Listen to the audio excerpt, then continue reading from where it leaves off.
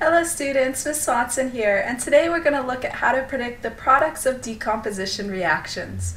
So we have two learning goals for today. The first is to predict the products of decomposition reactions involving binary compounds, and the second is to predict the products of decomposition reactions involving metal nitrates, metal carbonates, and metal hydroxides. So let's first of all take a look at what decomposition reactions are. If you haven't yet watched the video on decomposition reactions, please watch that first. I'll put a link in the description box below. But as a review for right now, a decomposition reaction is when a single compound, so that's the key, you have one single compound, and it breaks down into multiple elements or simpler compounds. So you can see in the picture there's a compound with an element A and B, and then it breaks apart into element A and element B all by themselves. So there are a few types of decomposition reactions that we'll look at. The first is a binary compound, so that's when there's two elements attached together, when it decomposes into its elements. A metal nitrate, decomposing into a metal nitrite and oxygen gas. The third is a metal carbonate, decomposing into a metal oxide and carbon dioxide. And the fourth is a metal hydroxide, decomposing into a metal oxide and water. So let's take a look at these. First of all, a binary compound that decomposes into its elements. If the compound has two elements, so there could be several atoms of those elements, but just two elements, usually it will break down into separate those two elements from each other. And so decomposition usually can occur through electrolysis, which is applying an electric current, or thermal decomposition, which is applying heat. And that picture there shows electrolysis, and it's breaking down water into its component elements, oxygen and hydrogen. So let's take a look at a couple examples. There's the decomposition of water like we saw in the last slide.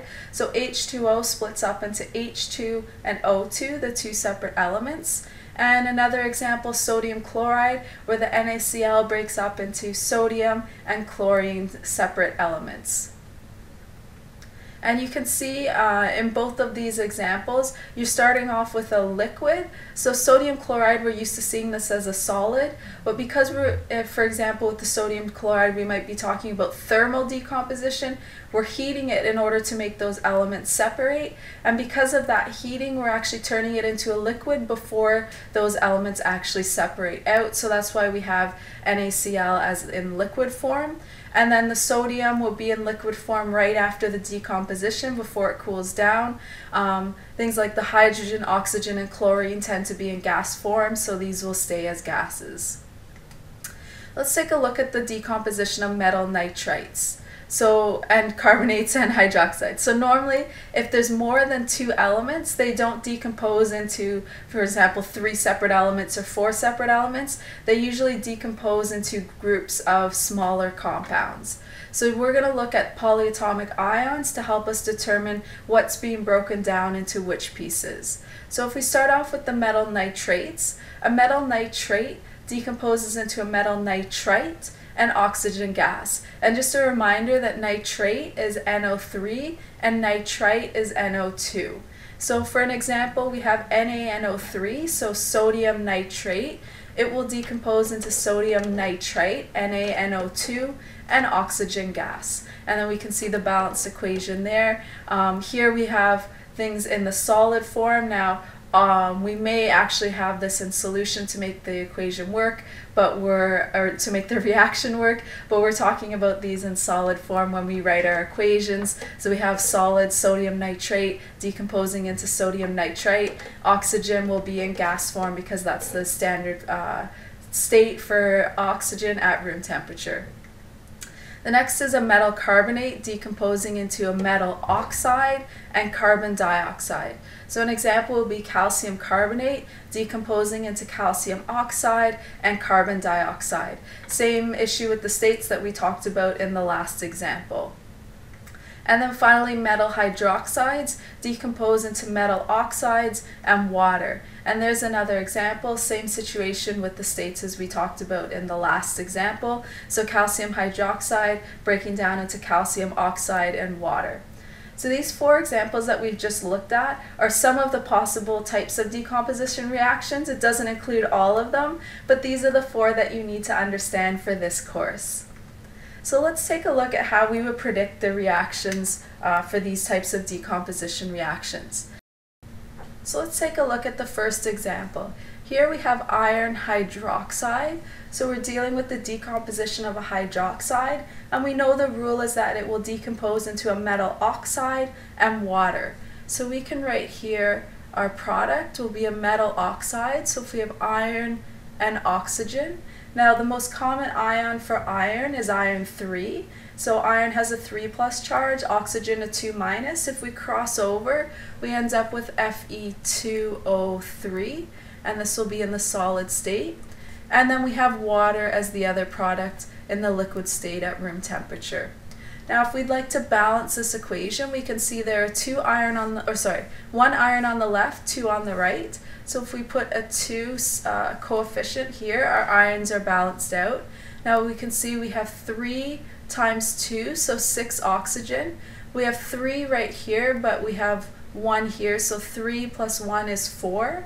So let's put a 3 here. So now we have 3 plus 3, so we have 6 oxygen on each side.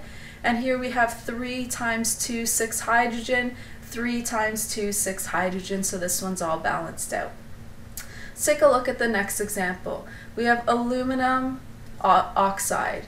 Now here we're dealing with the simple binary compounds, aluminum and oxygen added together, so it will break down into its constituent elements. So that would be aluminum, and that we're going to say in the liquid state because this would be, for example, thermal decomposition, and then O2, which would be a gas at that temperature. So now if we want to balance this type of equation, we see we have 3 oxygen on the left, 2 on the right. So if we put a coefficient 2 on the left and 3 on the right, we have 6 oxygen on each side. For aluminum, we have 2 times 2, 4 on the left. We have 1 on the right, so if we put a coefficient 4, we're all balanced out. Let's take a look at the next example. We have beryllium carbonate. So we're looking at the decomposition of a carbonate. And we know that carbonates decompose into metal oxides and carbon dioxide. So if we're going to write our metal oxide, we have beryllium and oxygen. Beryllium has a 2+ charge, oxygen 2-. If we cross over a zero sum, we end up with the formula BeO, and this is going to be in the solid state. And then we end up with carbon dioxide, which will be a gas at that same temperature. So here, if we want to balance this equation, we have 1 Be on the left, 1 on the right, so that's balanced out. 1 carbon on the left, 1 on the right, that's balanced out. 3 oxygen on the left, and 1 plus 2, 3 on the right, so that's balanced out. We don't need to do any work for that one. And then our last example, we have aluminum nitrate. So we know we're dealing with the decomposition of a nitrate, and that will give us a metal nitrite and oxygen gas. So here we're going to have aluminum, and the metal nitrite is going to be NO2.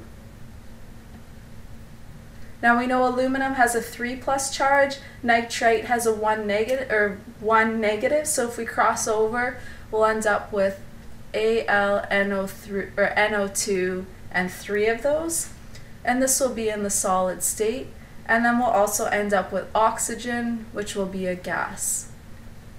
So if we want to balance this equation, we can see here we have 3 nitrogen on the right, 3 on the left, that's balanced. 1 aluminum, 1 aluminum, that's balanced. But let's take a look at our oxygen. We have 3 times 3, we have 9 on the left, and we have here 2 times 3 is 6 plus 2, 8 on the right. So our oxygen isn't balanced right now.